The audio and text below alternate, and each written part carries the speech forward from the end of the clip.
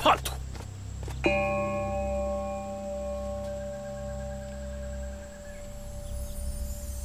叛徒。武当山被霸占，一众弟子被迫演练武功，你在哪儿？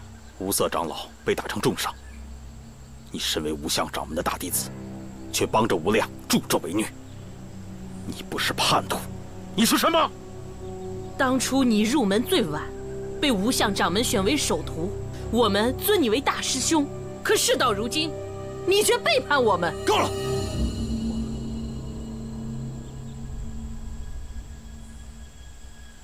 那谋苍浪拿的是皇帝的圣旨，你要我怎么样？违抗圣旨？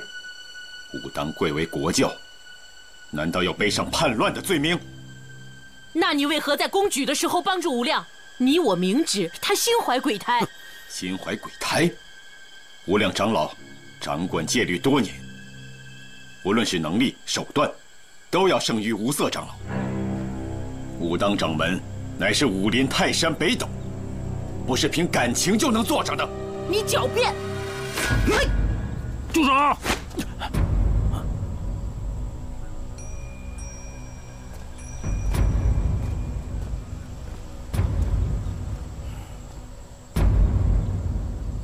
不管怎么说，我还是你们的师叔。都什么时候了，还有一点武当弟子的规矩吗？哼，都是阶下囚了，还提什么武当？武当完了。嗯，那照你的意思说，以后就没有武当了，大家都肆无忌惮的想做什么就做什么。武当是天下的武当，天下那是皇帝的天下。他谋苍浪也不过是替皇家掌管武当。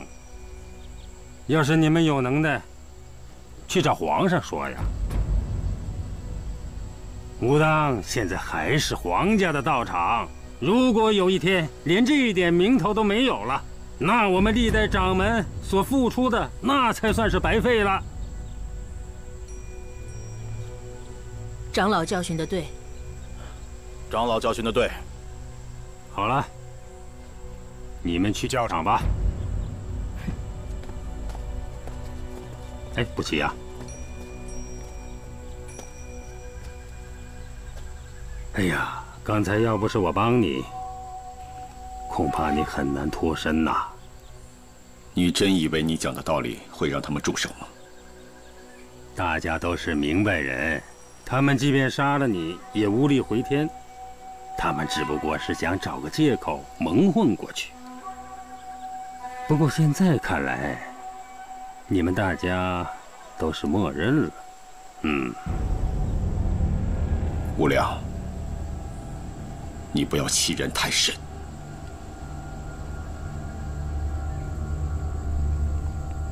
我是有把柄抓在你手里，但是你也别想用它威胁我一辈子。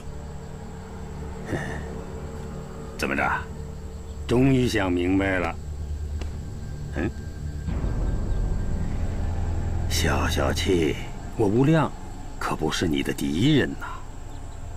谋苍浪掌管武当，我们硬碰硬又有什么好处呢？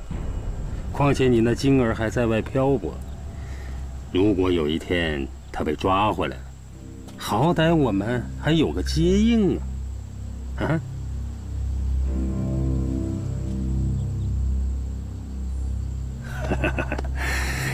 这就对了。人时静观其变，择机而动。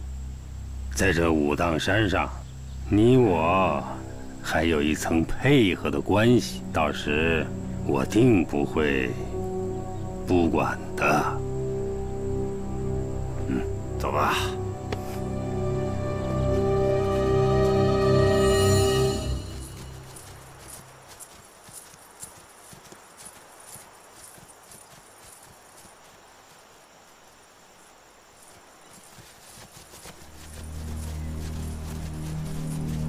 公子，让开！表哥，我最后问你一句，跟不跟我回去？恕难从命。走。站住！你我从小青梅竹马，10多年的感情，竟然比不上一个你半路遇到的野女子。好好说话，动辄出言不逊，小心辱没了你们西门家的名声。我有辱门没？那你呢？撕毁婚约，背信弃义，你还记得你们东方家的家训吗？言信行果，这4个字，你守住哪个了？燕儿，我一直把你当做妹妹对待，自问这言行间不曾有半点引你误会的地方。这言信行果4个字，我当得起。倒是你，若再如此放肆，我这做兄长的便要带你母亲行训导之责了。想要管教我？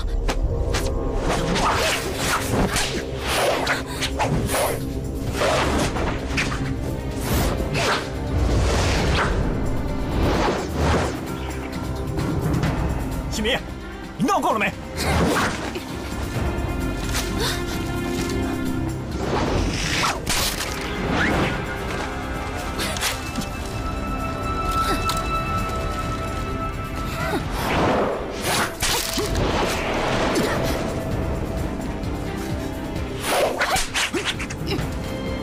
别闹了！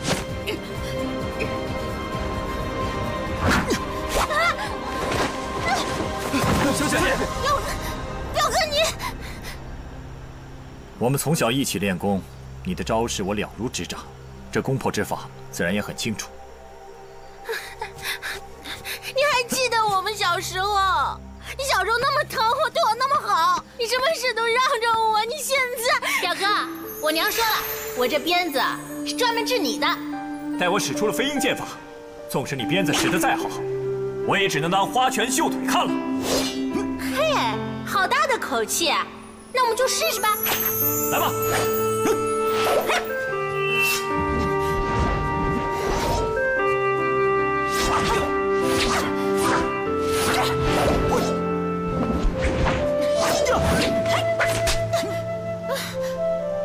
这回认输了吧？哼！燕儿，你生气了？燕儿，我跟你闹着玩呢，燕儿。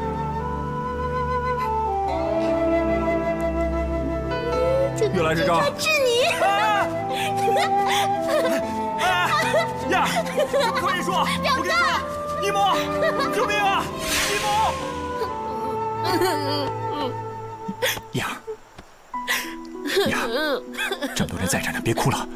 表哥不好，表哥错了啊！看这么多人在这儿呢，鞭子给你啊！燕儿，别哭了啊！表哥，你真的不肯跟我回去吗？替我向姨母带句话。如今这天下动荡，武当派不能幸免，昆仑派亦难独善其身，还望姨母早日做打算呢。可是，够了，知亮，我们走。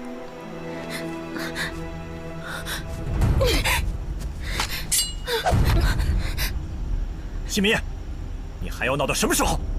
你不肯跟我走，就是为了跟他相好。你瞎说什么？快把人放了！我没有瞎说。我告诉你，你我之间不成亲便成仇。今天你这个宝贝人，我必须接走。如果你想救他的话，就乖乖跟我回去成亲。走。西明，西明，公子，撤！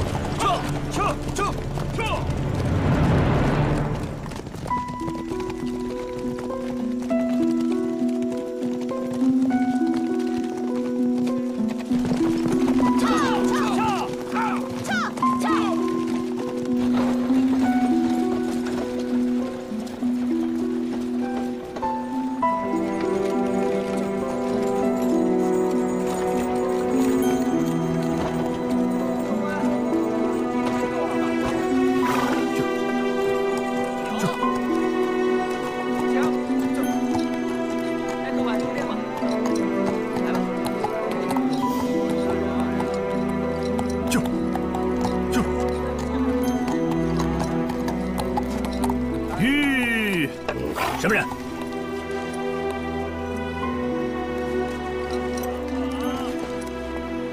郑老前辈，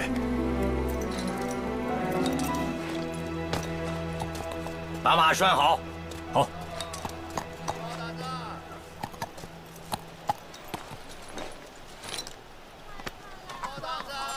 啊，郑老前辈，你就这么放心让水灵跟他们走了？郑老前辈，您都知道了。你那个表妹太厉害了，旁人铁定是降不住她。郑老前辈，您大可宽心。她虽然被娇惯坏了，但说到底，她还是个善良的姑娘，不会伤害水灵分毫的。其实，你是想让蓝水灵先去昆仑山躲一躲。这眼下，武当派正与蓝家姐弟为难。若水灵跟随我们在外奔波，这处境十分凶险。昆仑派向来与牟家不和，牟苍朗绝不敢带弟子任意袭扰。因此，晚辈觉得，对于水灵姑娘而言，这昆仑山反倒是她的好去处。也不知西门夫人是什么态度。郑老前辈，您大可宽心，这西门夫人向来明事理，又深知自己女儿的脾气，绝不会任意偏袒的。只要水灵将事情的因由原本道出，西门夫人一定会尽力护持，不会让她吃苦的。如此甚好。郑老前辈，您就放心吧，晚辈也是做过一番权衡之后才如此决定的。好，不错，年纪轻轻却颇有城府，比老头子想的还周全。这次算老头子我瞎操心了。多谢前辈谬赞。那接下来该作何打算呢？这晚辈之前败在牟一羽手下，这玉京慷慨相赠的72路夺命剑谱被他拿去了，晚辈心中好生愧疚。我必须先找到牟一羽夺回剑谱，再与玉京会合。你是想夺回剑谱？你大可使一招螳螂捕蝉，黄雀在后之妙计。请前辈明示。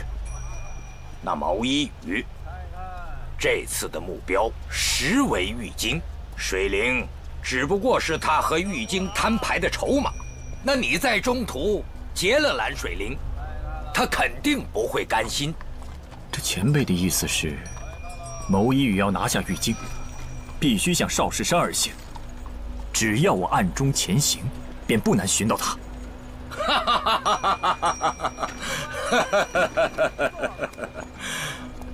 好啊，好，这昆仑山日后必出奇才。多谢前辈指路。好，那老夫便不管你是黄雀还是飞鹰了，毕竟我那边还有2只小蝉儿，更加不让我省心。上好干货了啊！走了。前辈慢走。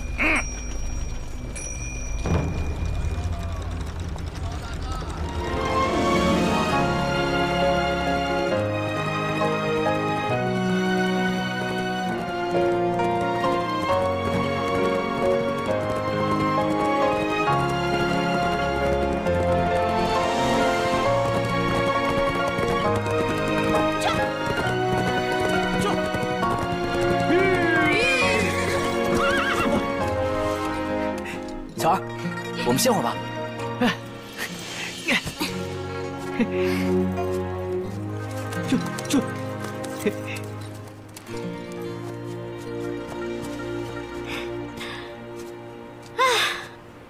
少室山，啊？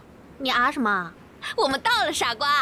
少林寺在少室山啊？看你的样子，你是真不知道啊。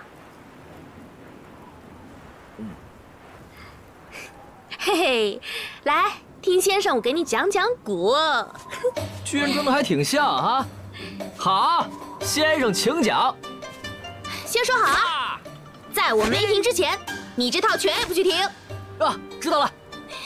话说，在远古时期，治水的大禹有3个老婆。哇，这你都知道，好厉害！我爷爷跟我说的。哦，哈哈。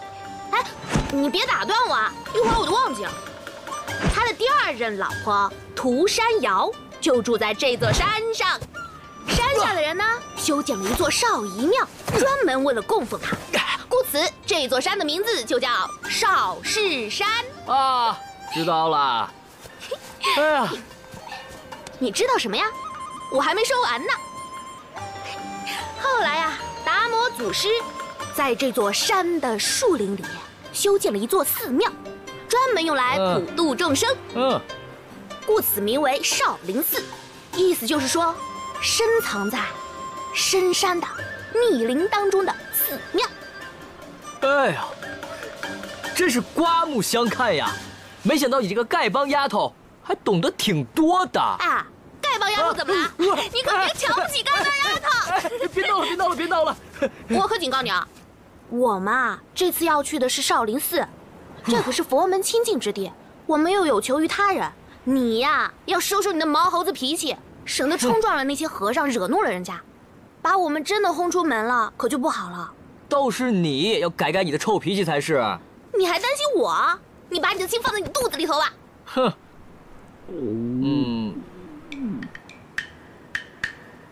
嘿嘿，我饿了。饿了咱们就去吃饭呗。好啊，走。走。哎，嘿嘿嘿，吃饭喽。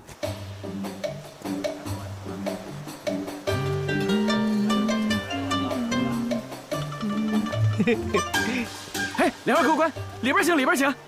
两位客官，歇歇脚啊。来。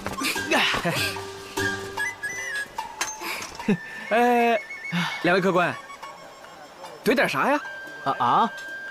怼点啥？两位客官是外地来的吧？啊，两位就是要去少林寺？就是。啊，不知二位上少林是烧香拜佛呀，还是打算在山下住一小段？我们。你问这么详细做什么呀？姑娘别误会啊，这是小店的特色，山上啊开不了荤腥。如果二位是烧香拜佛，我要准备全素宴。那要是小住几日呢？要是小住几日的话呢，我准备全荤宴。少林寺的饮食清淡，在我们小店吃上一顿，保证你半个月不想吃荤腥。荤的，不管住不住，必须荤的，没肉哪成啊？哎，好嘞，二位先喝点茶水啊。好吃的马上就到。荤的2位。这行走江湖呀，凭的就是经验，以后可不能别人问你什么你都说。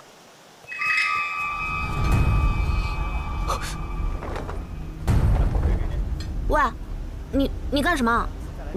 我好像看见常五娘了。怎么可能看见常五娘呢？常五娘不可能在这儿的。她往那边去了。常五娘知道我的身世，必须去问个清楚。喂，玉清！哎，别走啊！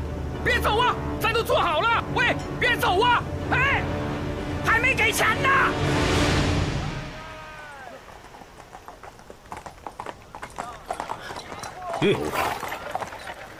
有没有看到3个姑娘，带着10几个人从这里出城？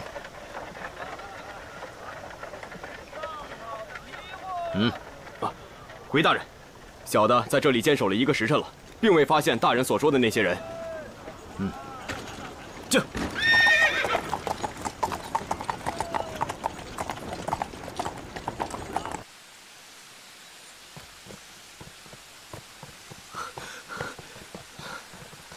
这没有人啊。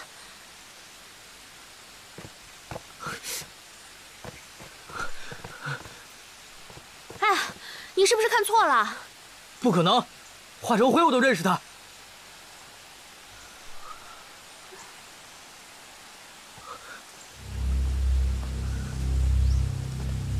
在这儿呢。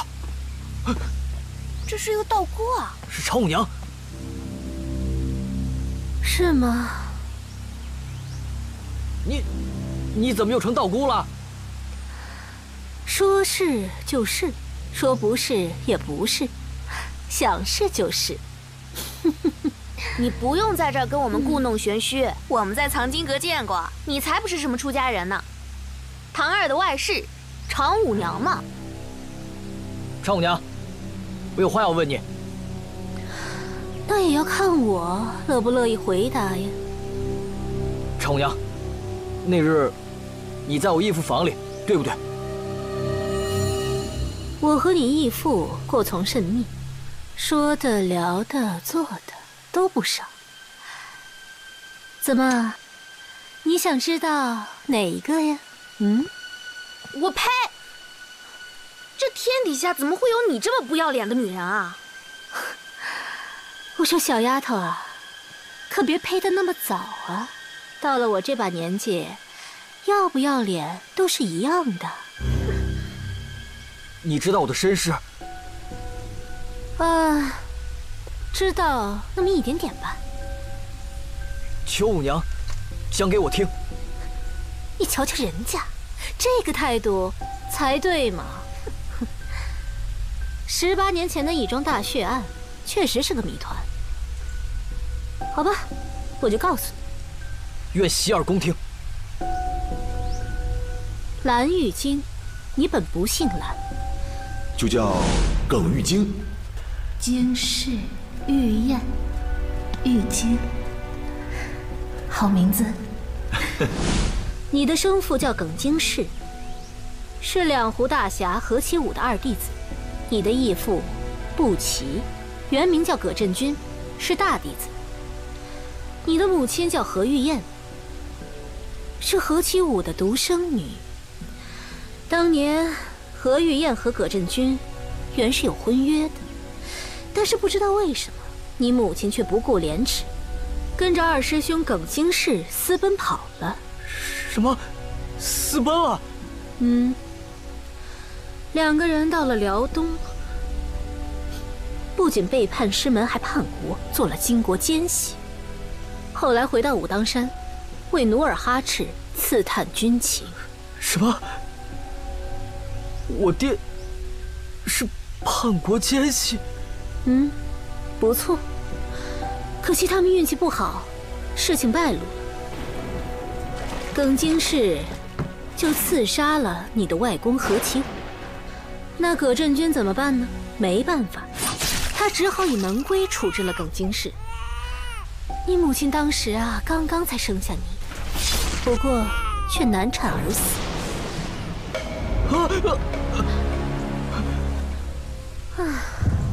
何家满门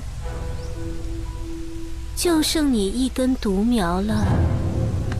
玉京，这女人的话信不得，我们不听她胡说八道，我们走了。哎，我怎么胡说八道了？五娘，你继续说。好，你别激动，别激动啊！葛振军呢，于心不忍，所以就把你带进武当山，抚养成人。你不要再胡编乱造了！我怎么胡编乱造了？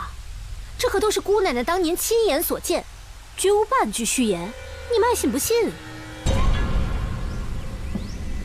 哎，你也是可怜的，糊里糊涂的白白活了这么些年。可怜的孩子。这不可能！常五娘，你闭嘴！嘿，嘴巴长在我身上，你管得着吗你？玉京，你别听他的。对了，你身上是不是有那个无相真人的秘籍呀？你想干嘛呀？他身上什么东西都没有。嘿，我在问他，又不是问你。我是为他好，你们懂不懂啊？身为叛徒之后，想要赎罪，那就赶紧乖乖的把秘籍交给他义父步骑，好替他父亲洗刷这个罪孽，懂吗？玉京，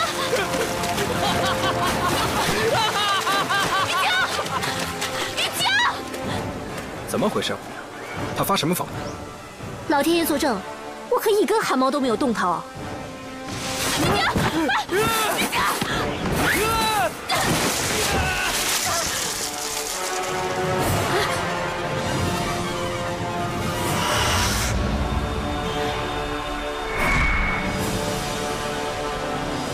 可惜了，这山谷深不可测，掉下去肯定死无全尸了。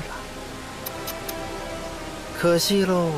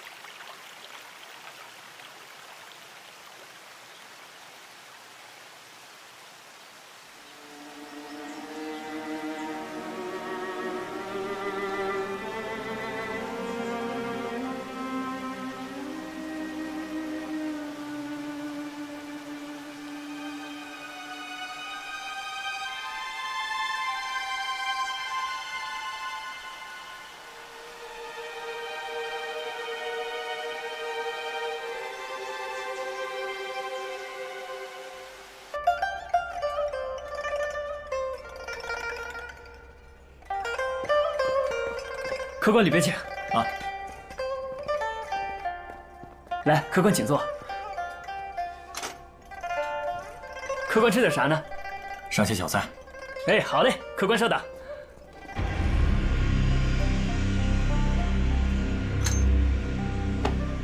请坐。我家少主要见你。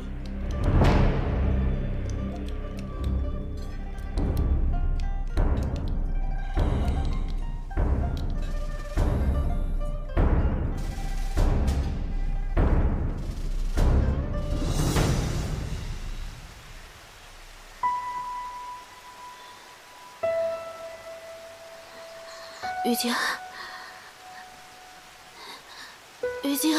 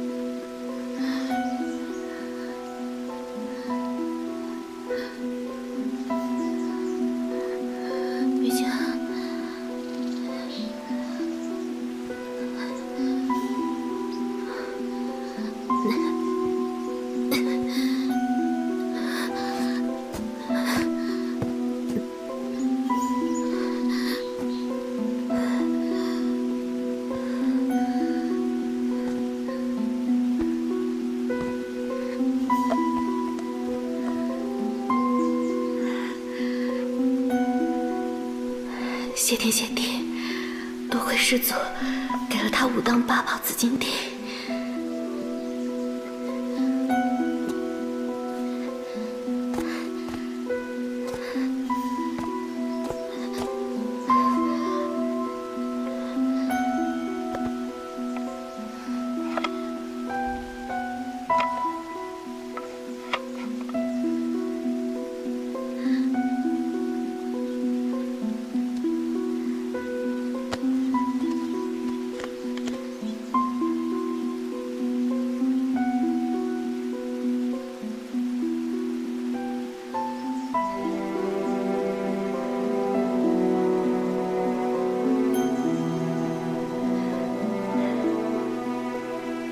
这回你肯定不会死了。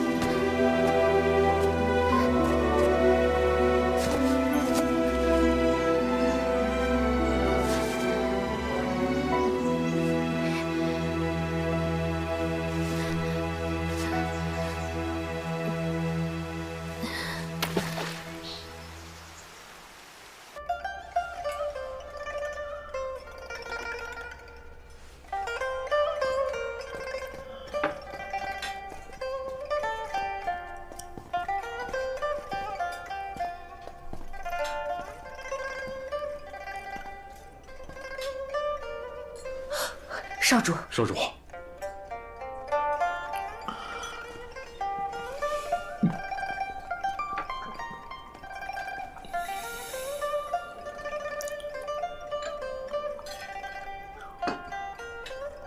我只想拿回我的东西，不会参与你们的争斗的。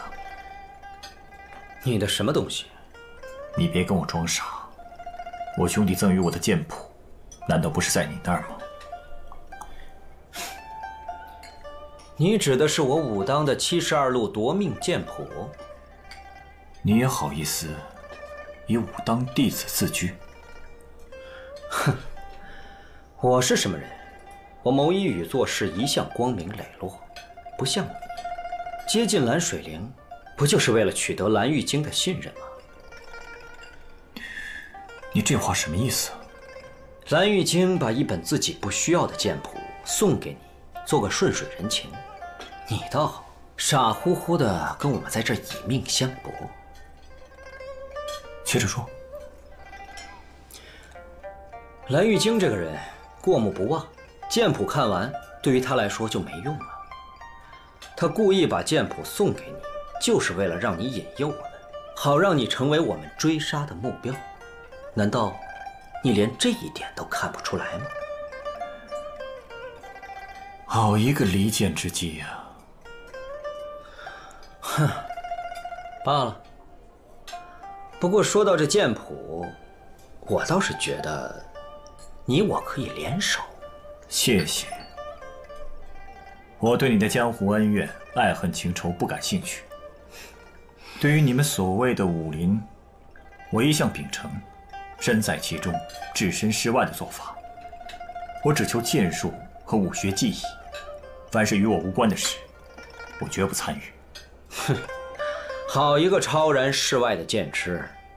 正是因为如此，我才提议你我可以联手做一桩大买卖。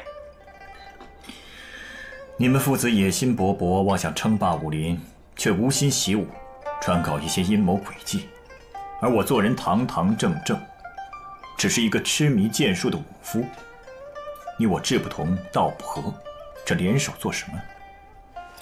你可知道武当的最高级剑谱——太乙玄门剑谱？有所耳闻呐。你要的是剑法，而我和我父亲对这个丝毫不感兴趣。我们要的是武当的不传之秘——纯阳无极功心法。有了它，就拥有了江湖地位。不过这部心法目前还在蓝玉京手上。若是你能帮我们拿到它，这武当的所有秘籍全都可以送给你。只要我们父子联手统一了天下武林，这其他门派的剑谱也都可以全部给你。这笔交易划算吧？罗公子，你当真舍得把这武当剑谱全给我？你要是不信，我可以给你立字为据。我虽然不是武当弟子，但我也知道这本纯阳无极功心法对武当尤为重要。我想，既然把它传给了玉京，自有它的道理。我不愿为你们谋士一门助纣为虐，更不愿为天下武林唾弃。你笑什么？我笑你痴长年华，不长智慧，年近而立，却不懂得生存之道。我只求练得天下第一剑，其他的我绝不考虑。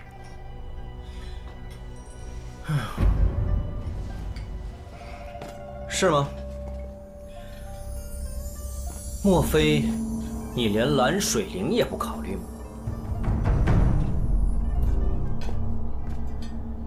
东方兄，这几天你就乖乖的在这陪我吧。哼，别怪我没提醒你，你若是想赢得这天下第一剑，蓝玉京日后必定是你最大的对手。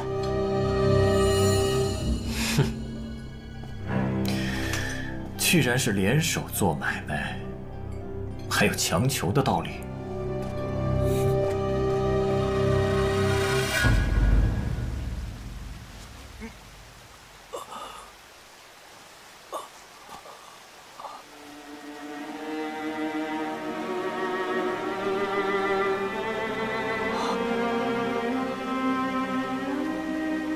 巧儿，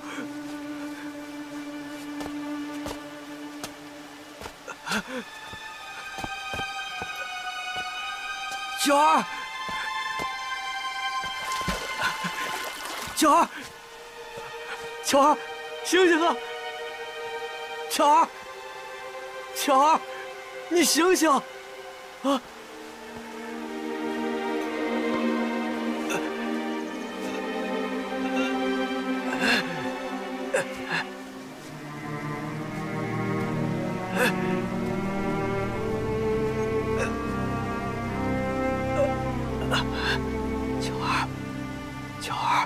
巧儿，八宝紫金锭，巧儿，因为我吃了是吗？巧儿，你醒醒好吗？你是不是傻呀你？你给我吃干嘛呀你？你怎么办呀？巧儿，醒醒好吗？你别吓我！我没你我怎么办呀？巧儿，哎呀！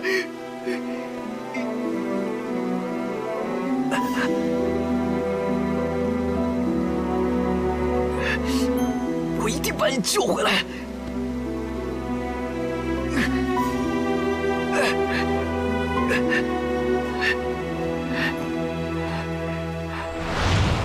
倘若我能够弄到那本太乙玄门剑谱，再结合我的飞鹰剑，定能练得世间少有的独门剑法。到那时，天下第一剑一定是我东方亮。这，小子，你一会儿快一会儿慢，是不是想溜？如果嫌我累赘的话，不如将我就地解决了吧。你既已如此恳切，我若不成全你，那岂不是我的过错了？师太，还请稍安勿躁啊！可是少主，某掌门是令我们去追击蓝玉京的。家父是令你来追击蓝玉京的，还是令你来助我一臂之力的？全凭少主吩咐。莫一宇，你到底要带我去哪儿啊？当然是带你去少林寺去找蓝玉京了。我猜，你应该比我还着急想见到他吧？哼，彼此。这，好冷。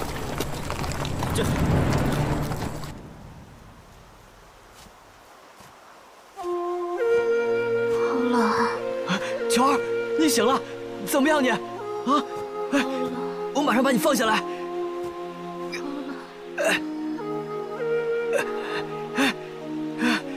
巧儿，你没事吧你？啊？巧儿，啊？玉京，啊？你不要再背着我到处乱跑，你颠得我都快散去了。你忍忍啊！咱们出了山谷，我马上帮你找大夫，帮你疗伤。我撑不住了，别，你自己走吧。不，我绝对不会撇下你的。再忍忍啊，巧儿，马上咱们就出去了啊！马上啊！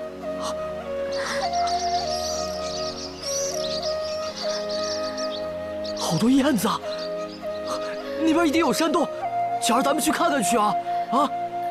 你忍一下，马上走了啊！